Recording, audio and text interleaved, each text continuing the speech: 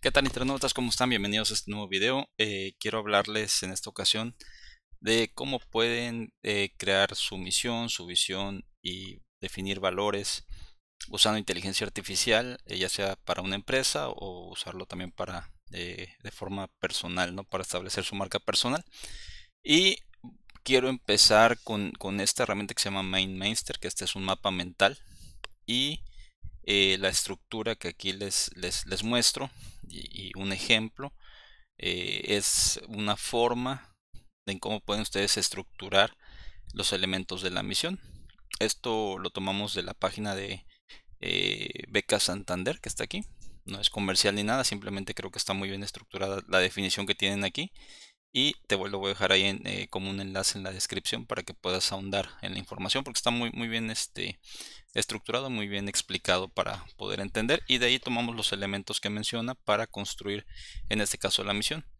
Este mapa mental requieres una cuenta de Mindmeister, que la puedes hacer de forma gratuita. Y te voy a dejar el enlace para que puedas ocupar este mismo formato, este mismo mapa, para que tú, una vez que tengas la cuenta, puedas agregarlo a tu panel, ¿ok? Y yo aquí agregué estos elementos que son simplemente para hacer la demostración. Supongamos que aquí, como hice el ejercicio, es de una agencia de marketing digital, donde estableceremos misión, visión y valores. Y bueno, en lo que vas a encontrar es sobre eso, pero estos elementos tú los puedes eliminar y cambiar por los que tú consideres.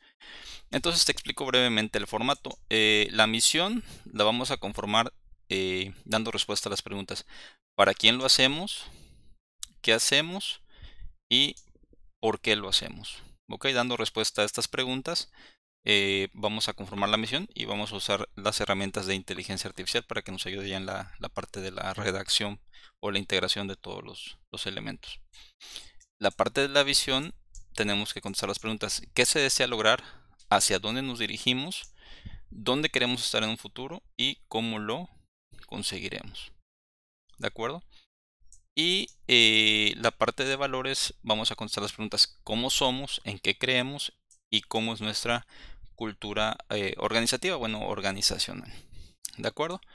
Entonces, contestando esas preguntas y estableciéndolos en este formato, ¿sí? Que tú vayas dando respuesta a o agregando la información en base a las preguntas a este formato, vamos a tener un análisis que tú desarrollas de forma personal, y una vez que lo concluyas vamos a dar clic aquí en donde dice exportar. Le vas a dar exportar y dices esquema de documentos. Esto es para la parte gratuita.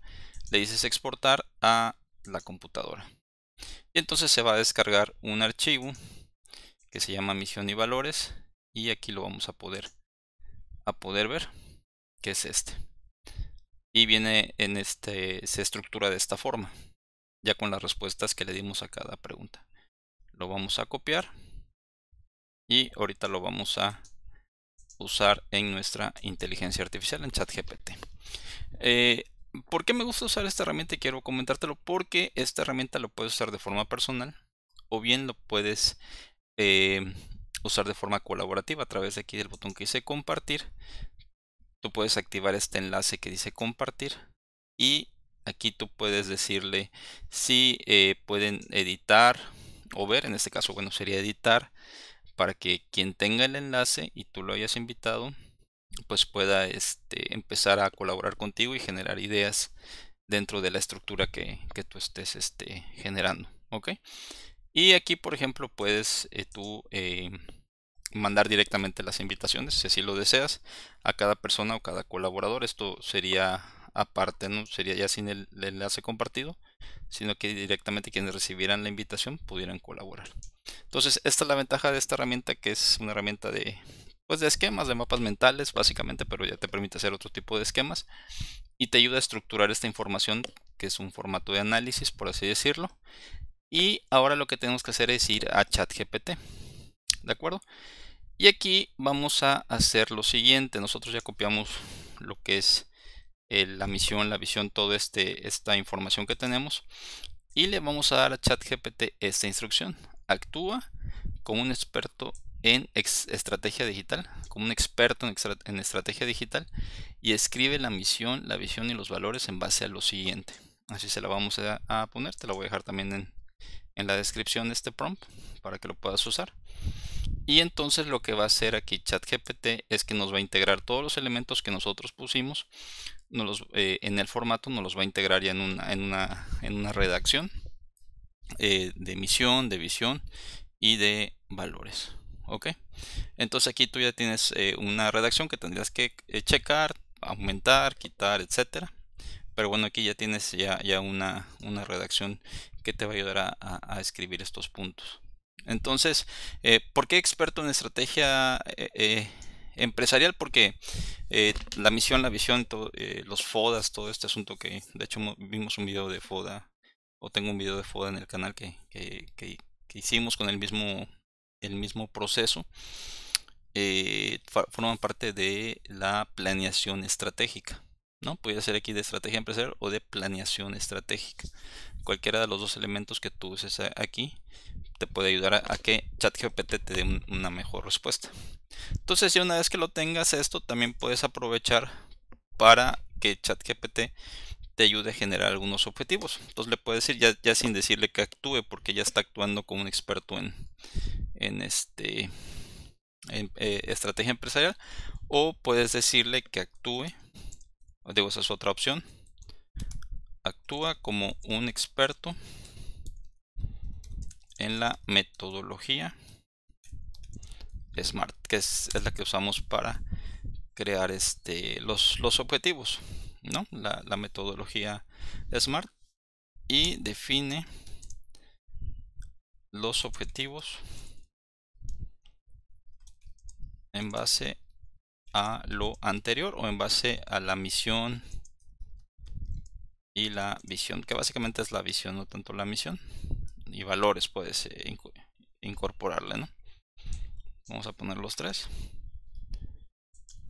y los valores, y entonces ChatGPT te va a dar aquí te dice qué significa SMART, que son objetivos específicos, medibles, alcanzables pero relevantes en un tiempo definido.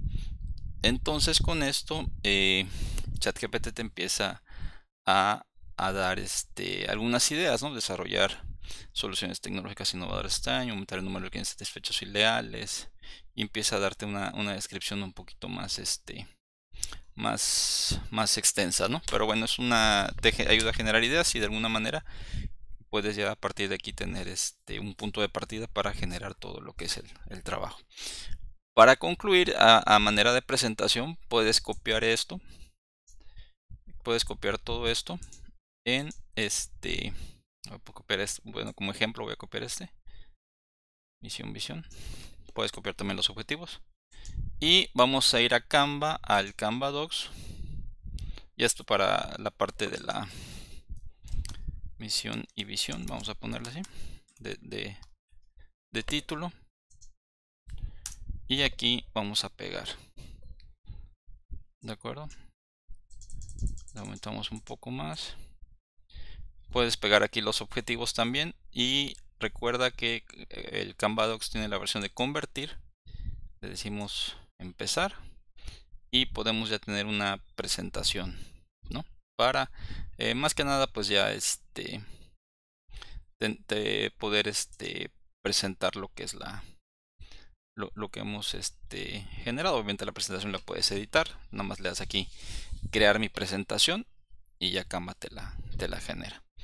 Entonces, en esencia, para recapitular y cerrar este video, tenemos a través de Mindmeister una capa de análisis, ¿no? A través de este formato, que puedes copiarlo, te lo voy a dejar ahí en la descripción. Tienes un formato de análisis para generar tu misión, visión y valores. Tienes a través del ChatGPT la capa de ejecución del análisis para ya conformar lo que son los textos y armar ya los textos o los contenidos de la misión, visión, valores, y agregar la parte de los objetivos que se desprenden básicamente de la visión y de la misión. Y por último agregamos una capa de presentación con lo que es Canva Docs, y ya para generarlo como una presentación de diapositivas.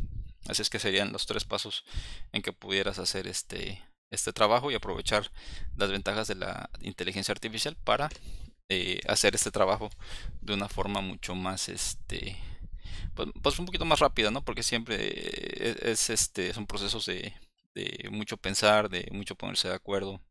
Entonces esto te puede ahorrar un poco de tiempo. Espero que te haya gustado el video. Nos vemos en el siguiente. Y si te gustó, pues regálame un like. Suscríbete al canal para que veas más contenido como este. Y nos vemos en el siguiente video. Hasta la próxima.